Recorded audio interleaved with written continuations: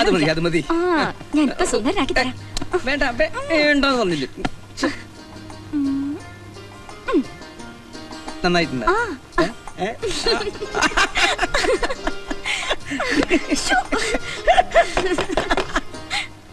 ആരാത്? വേണ്ടപ്പെട്ട ഒരാളാ. വേണ്ടപ്പെട്ട ആളാന്ന് പറഞ്ഞാൽ വേണ്ടപ്പെട്ട ഒരാള് അവന്റെ ചില സമയത്ത് തമാശകൾ കാണണം. നീ കണ്ടല്ലേ? ഇതിനകത്ത് എന്താണ് ബിസിനസ്? അത് കൊള്ളാം. പാതിരാത്രിക്ക് എന്റെ വീട്ടിൽ കയറി വന്ന് എന്നോട് ചോദിക്ക ഇതിനകത്ത് എന്താ ബിസിനസ്. ഇത് നിങ്ങളുടെ വീടാണെന്നോ? അപ്പൊ പാപ്പരാകാൻ വേണ്ടി കോടതിയിൽ പറഞ്ഞതൊക്കെ പച്ച കള്ളമാണെന്നോ? ഏതായി ഉമ്മൻ? ഉമ്മനോ? ഉമ്മനല്ല, ഉമ്മൻ, സ്ത്രീ. അതെന്റെ ഭാര്യ. ആ മുഖം എല്ലാത്തിനും അതിലുണ്ട്. ഞങ്ങളുടെ കിടപ്പുമുറി വന്നിട്ട് ഞങ്ങൾ എഴുന്നേൽപ്പിച്ചിട്ട് എന്റെ ഭാര്യയുടെ മുഖം കാണുന്ന പറഞ്ഞാൽ സ്റ്റോപ്പ് യുവർ ബ്ലീഡിംഗ് നോൺസെൻസ്. ഇവർ നിങ്ങളുടെ ഭാര്യയോ? കോടതി രേഖകൾ പ്രകാരം Hindu marriage act section 13B അനുസരിച്ച് ഈ സ്ത്രീയെ നിങ്ങൾ 31/3/97 മോർണിംഗ് 11:30 ഡിവോഴ്സ് ചെയ്തു. You follow me? എന്നിട്ടും ഈ സ്ത്രീയുമായി നിങ്ങൾക്ക് എന്താ ബന്ധം? യാതൊരു ബന്ധവുമില്ല.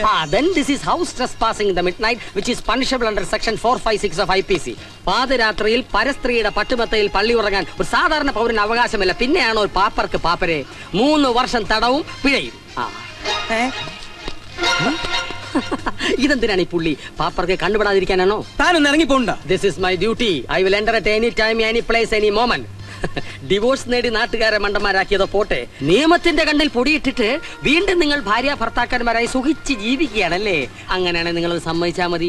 നിങ്ങൾക്കൊരു 7 വർഷത്തെ പ്രശ്നം വരും. അതോടെ എന്റെ ഡ്യൂട്ടി തീരും. നിങ്ങൾ ഉദ്ദേശിക്കുന്ന പോലെ ഞങ്ങൾ തമ്മിൽ യാതൊരു ബന്ധമില്ല. വെറുതെ കുനിച്ചുണ്ടാക്കരുത്. പിന്നെ എന്തിനാണ് നിങ്ങൾ ഇവരുടെ മുറി കരുത്? പറയൂ. ബോറടി മാറ്റം വെറുതെ ഒന്ന് കരുതാ. അന്യ സ്ത്രീയുടെ കിടപ്പറ നിങ്ങൾക്ക് ബോറടി മാറ്റാനുള്ള സുവാസ കേന്ദ്രമാണോ? അതും ക്രിമിനൽ ട്രസ്പാസ് സെക്ഷൻ 442. ജാമ്യം കിട്ടുകയല്ല. Non bailable offence. ഒരു കാര്യം ഞാൻ ഉറപ്പിച്ചു പറയാം. അനാവശ്യ ചിന്തയോടെ ഈ പെണ്ണുമ്പിള്ളയുടെ മുറിയിൽ വലിഞ്ഞു കയറാമെന്നുള്ള വ്യാമോഹം മനസ്സിലുണ്ടെങ്കിൽ അതിപ്പോഴേ പറിച്ചു കളഞ്ഞേരെ. രാവും പകലും ഞാൻ ഈ വീടിന്റെ പരിസരത്ത് തന്നെ ഉണ്ടാവും. അടുത്ത 3 മാസം ഞാൻ ഈ വീടിന്റെ മുകളിൽ കാർമേഘമായി ചൂഴ്ന്നു നിൽക്കും. 90-ാം ദിവസം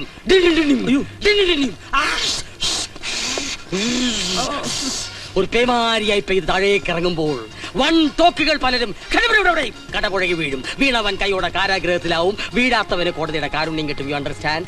വേഗം സ്ഥലം കാലിയാക്ക്. കുറച്ച് കഴിഞ്ഞിട്ട് പോയാ പോരെ? ഇപ്പൊ തരുവാണെങ്കിൽ ഗെറ്റ് ഔട്ട്. നിങ്ങൾ അത് വാലടിച്ചോളൂ. നിങ്ങളോടല്ല, നിങ്ങൾ പുറത്തേക്ക് പോകണം. Clear the place.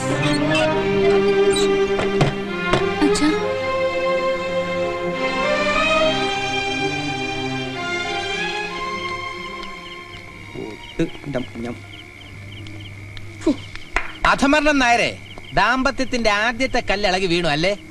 സ്വന്തം വീട്ടിൽ കയറി ചെല്ലാൻ പറ്റില്ല എന്ന് വെച്ചാൽ എന്താ ചെയ്യുക? എനിക്ക് ജീവനുണ്ടെങ്കിൽ ഞാൻ എന്റെ വീട്ടിനകത്ത് കയറും. ഞങ്ങൾ ഒരുമിച്ച് കഴിയും. പ്രതാപസിംഹമല്ല, അവന്റെ അച്ഛനെ വിറ്റ കാശ് എന്റെ കയ്യിലുണ്ട്.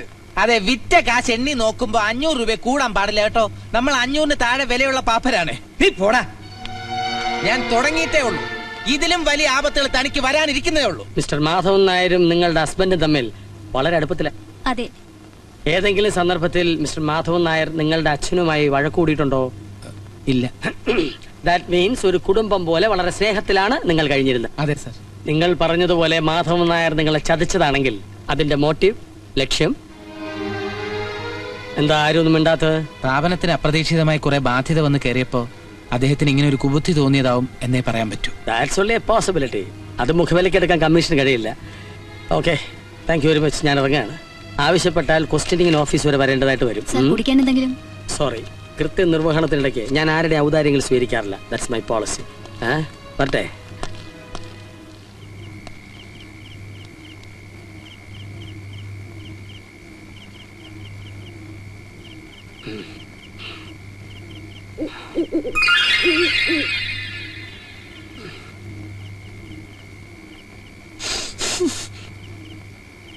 Don't repeat this.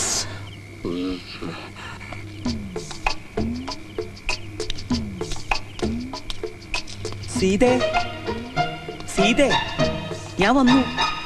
വാതില് തുറക്ക്. ആ കള്ളസിംഹം കാണാണ്ടാ ഞാൻ വന്നേ. തുറക്ക്. പാപ്പരേ, ഇവിടെ വരൂ.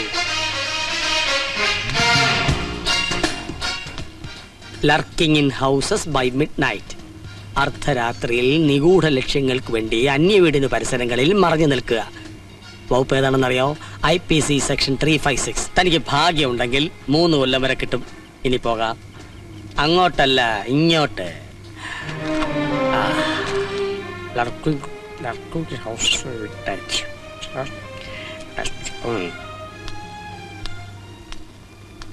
ഒരു മുറി വേണം. എന്താ സാറേ വീട്ടിലാരും ഇല്ലേ? ഒരു രസത്തിന് ഭാര്യയ്ക്ക് ഒരു സസ്പെൻസ് ആയിക്കോട്ടെ എന്ന് കരുതിയ. സാറിന് 500 കൊടുക്ക. പെട്ടിയില്ല സാറേ. തൽക്കാലം ഉടുതുണി മാത്രമേ ഉള്ളൂ. പെട്ടിയില്ലെങ്കിൽ മുറി തരില്ലേ?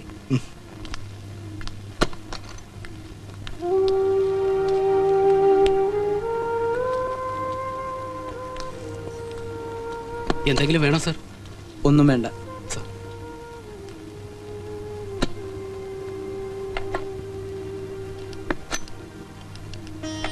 ഹലോ, ഞാൻ മാധവേട്ടനാ. എന്തായി? അയാൾ പോയോ? ചേട്ടൻ വിഷമിക്കണ്ട, ആ കമ്മീഷൻ പോയിട്ടില്ല. അയാളൊന്ന് മാറി കിട്ടിയാൽ ഉടൻ കൊടുത്തയക്കാം. വരൂ.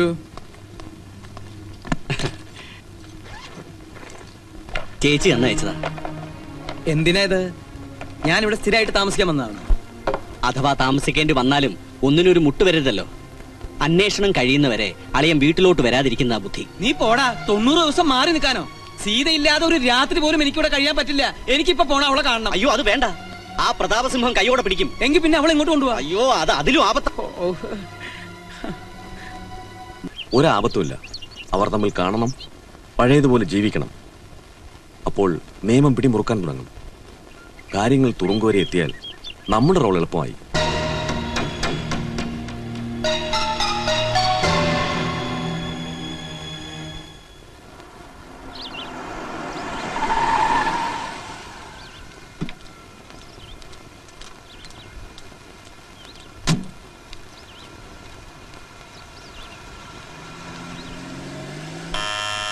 വരൂ. മോളെവിടെ? വീട്ടിലുണ്ട്. തൽക്കാലം നീ ഇവിടുന്ന് പോണ്ട. ആ സിംഹത്തിന് അവിടെ നിന്ന് കെട്ടിയെടുക്കുന്നവരെ നമുക്കിവിടെ കഴിയാം. അയ്യോ, അത് കുഴപ്പമാവും. നമ്മൾ തമ്മിൽ കാണുന്നുണ്ടോന്ന് അറിയാനാ അയാൾ രാവും പകലില്ലാതെ അന്വേഷിച്ച് നടക്കുന്നത്. എന്ത് ഗതികേടത്.